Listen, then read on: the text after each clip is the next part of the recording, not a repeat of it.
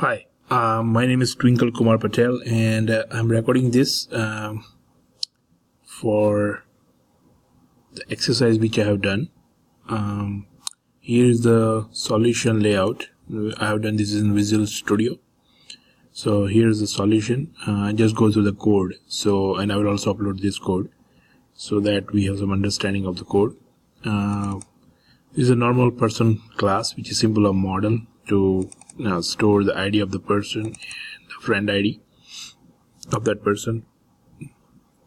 As it was mentioning, there is a social network service class, and that class is basically giving three different functionalities to finding the friends, add a person, and add friend. So what I am doing is using a list of persons and then basically populating basically defining those list of persons by add person and add friend. So somebody is calling add friend, just create a person with empty, because then there is no friend for just a person, and for the friend we use person ID and the friend ID and just populate that person into social network. So, and when somebody call the find friends and give a person ID, we'll just do a query and then it will return the enumerable strings, means a list of friends for that particular person. So that is a simple network service. We can replace this with the actual call to the HTTP service. Now the main part is this friend finder. So this friend finder class where we inject the dependency of social network service here. Social network service is here. We are also defining three different variables. One is for maximum degree of separation. So when the function get called and we want to check whether the relationship is between that less or equal than that maximum degree of separation. So just taking a class level variable. And as the algorithm, what we are going through is we will start from left and right both sides and increment one step at a time, and then find a set and match that, and that's a simple algorithm we are using. So we have two different left side friendships and right side friendships. That are two different dictionaries. Dictionaries are almost same as like in Java. We have a hash map, and there's a dictionary in the C#. So we can find an element in O1 time.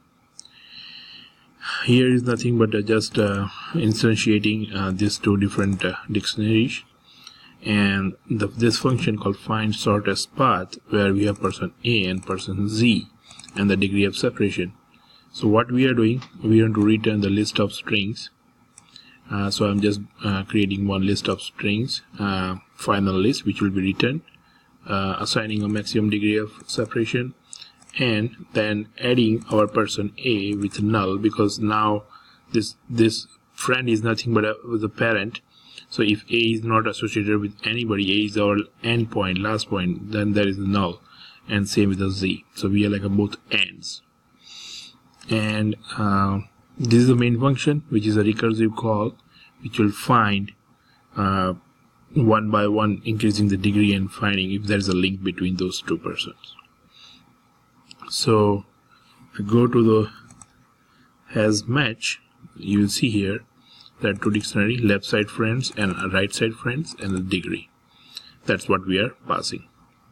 What we have to return is the matches between those two. So here is a simple code where we go in this one set of friends, and for each friend we are checking if that the key, means the ID for that particular person, is found or not. And then we basically loop through all the friends and see if there's friends find on the set of on the right friends. So for all left, we try to find on right. If we find, then just we add that person key and value and add into a return match. If degree is more than 2, because if 1 degree we don't need the second match. If degree is more than 2, then we also need a link on the right side. So we add that too also in the return matches, and finally we return the matches. So this is the breaking point for our recursive call, and this is a call which is make a recursive call to the has match. Here we are just checking if it doesn't surpass the degrees which we require to check. Now to go alternative, we just take a simple modular. We'll start from the first degree from the left. So we just see if the degree is on the left side. We just call. What we do, we get all the next level friends for that particular all the friends from the left. So when the starting point A, we get all the friends of A, and then we populate to our master list, and then just call has match again.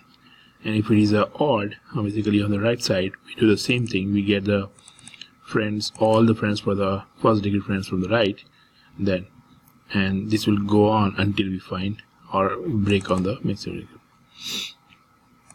This is a simple function to get next degree function, which we'll use where we use our social network service to find the friends and create friends into friendship. So basically we are using this some private small functions to create a dictionary for key and key pair values, and this is to add to the master list from this is the master and the new set which we are getting.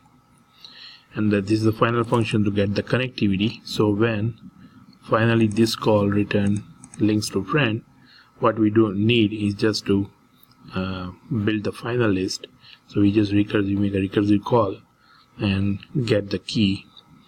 So the value of a particular dictionary entry is a key for another, for this previous or his friend's friend. And that's how I build it. So that's the whole code here. I will send you anyway in the email. And now the program, which is basically I was testing here, you can see there is no connection. Case 1 was first degree connection, second degree, third degree, and fourth. So let me explain here. Suppose we have person A and person Z. Now there is the person A has friend B, and then B has more than one friend, B1, B2, B3. Similarly, person A has C, and all C has C1, C2, C3. Person A has a D also, and then D has D1, D2, D3. On the right hand side, a Z has friends PQR, but it has also a common D2, which is this one link between D2 and D2. So the end result which we need to find the shortest path is A to D to D2 and to C. And this is just to display nicely on the console application. So if I'll run with just one breakpoint here, to this by breakpoint, we'll go through all the persons here and find the shortest path. So it will go here in the find the shortest path, create maximum final list, left right side, and then this has match should send me this to DD2 and ZD2. So with the common set, and then based from that we'll just search in our master list and then find our whole. And if we continue, we'll see. So now you can see a result from A to D to D2 to Z. So that's it from the whole code I will send you, and then let me know. Thank you. Bye.